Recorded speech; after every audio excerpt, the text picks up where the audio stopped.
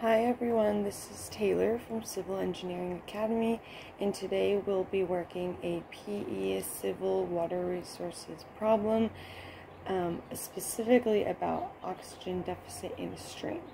So the problem statement says the deoxygenation constant for determining the oxygen level in a stream is 0.65 days to the -1 base E, and the reaeration constant is 4 days to the -1 base E.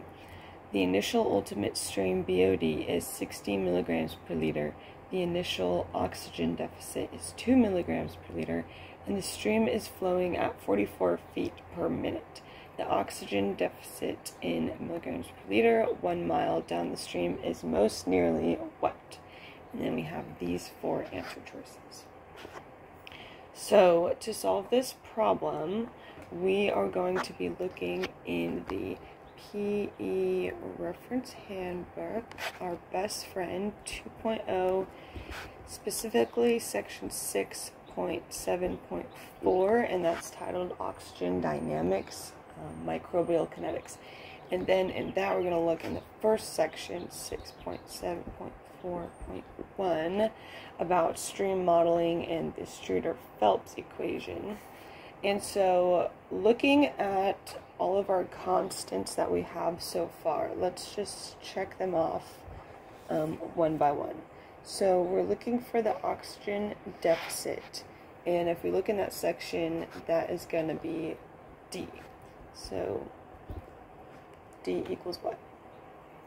And then, if we just go straight to all of the other variables below these equations, we'll see we have D, DO, DA, and then a few more. So DO is the dissolved oxygen concentration, and we don't really have that given. DA is initial dissolved oxygen deficit in the mixing zone, and we have an initial oxygen deficit of 2 milligrams per liter, so DA equals 2 milligrams liter. And then if we keep going, DO sat is saturated dissolved oxygen concentration. We don't have that. That wasn't stated in the problem. KD is the deoxygenation rate constant, base E.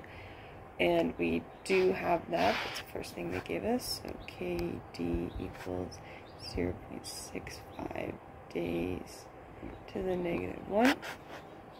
KR is the reaeration rate constant.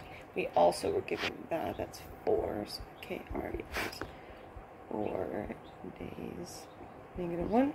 LA is the initial ultimate BOD in the mixing zone, and we were given that at 60 milligrams per liter. LA equals 60 milligrams per liter. So what else we need? We need T time. So we were given a flow rate and a distance. So from that we can calculate the time. So T also equals what? Okay, so looking at all the variables that we do have that we're given, let's look at the equations and see which ones we need to use. So the first equation is solving for dissolved oxygen deficit, D, and that is what we need to solve for, so we'll use the first equation. The next one is solving for time of the minimum dissolved oxygen, but we weren't given that and we were not asked for that.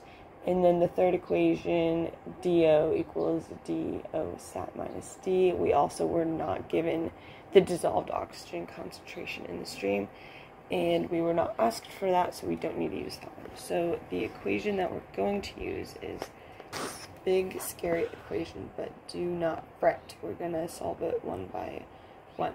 So we need to find D, and we also need to find T time. So first, let's find time. We were given 1 mile, and we were given 44 feet per minute. So let's just divide 1 mile. We'll flip this 44 feet per minute because we need to find time, and then we'll convert miles to feet, and that conversion is 5 to 80 feet per mile. And you can just find that in your section 1.2 of the PE reference handbook. And we want the time in days because these other constants are in day to the negative 1, and we're going to want that to cancel out.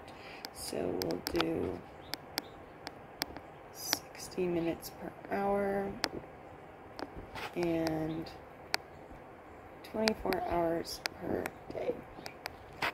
And then from that we get time is equal to 0.0833333, and it keeps going, days. And now we have all of our variables, and we can just plug it right into this big long equation. So let's do that. Step 2, to find the oxygen deficit. And then we have our last term, which is this initial oxygen deficit. So I'm just going to keep writing over here. So those units will cancel. So we have milligrams per liter on this side plus milligrams per liter here, because these day to the negative 1 will all cancel out.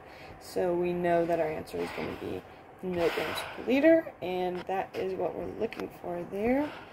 So if we just plug this into the calculator, we'll get D is equal to 11.64 milligrams per liter times 0.947 minus 0.716 plus 1.433 milligrams per liter, and all of that is going to equal 4.116 milligrams per liter, which is about 4.12 milligrams per liter. Whew. And let's see our answer choices, and that is B. So if you're looking for any more help or resources to solve the PE Civil Water Resources exam, be sure to check out Civil Engineering Academy for lots of course material or study material.